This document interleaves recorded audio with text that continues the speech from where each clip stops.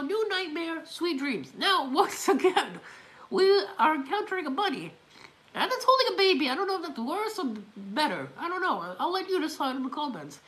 Once again, we have half bunny costume, half painted on face. Now, I don't know if you've seen the movie It, but it kind of looks like Pennywise in that movie, the recent one.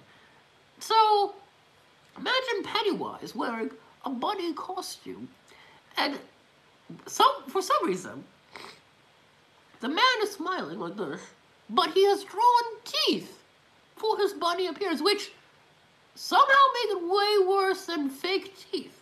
You know, I take the fake teeth over these painted on creepy teeth any day. That's all I can really say about it. It's just basically Pennywise holding a child in a bunny costume. Let me know what you think. Do you agree or disagree? Bada boom, bada ghost. It looks like Bill Skarsgård, whoever that is, has jumped out of the screen and onto our screen here as a bunny. Absolutely terrifying. That one is creepy. That one you would not want to see in a dark alley. Maybe that's what we should ask. Do we want to see this bunny in a dark alley or not? I'd say not for that one.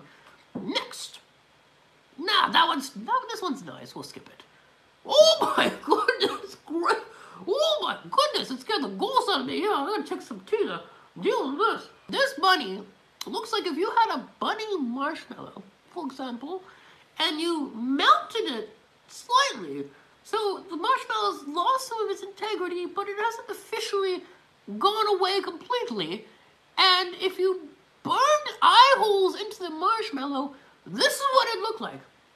The rest of the costume is a one piece. A one piece, I think, is a safe bet for bunny costumes.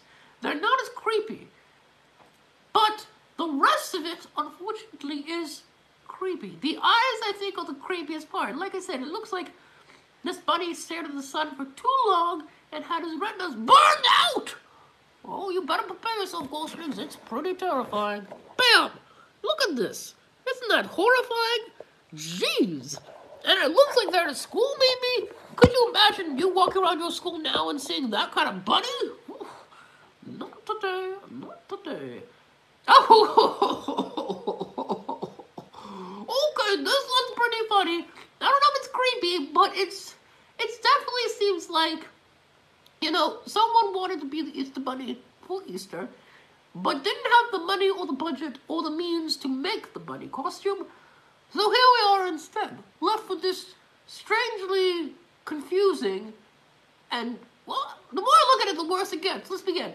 So the bunny ears are flopped like this. You know, not great, but, you know, not full of life. Bunnies should have ears up here.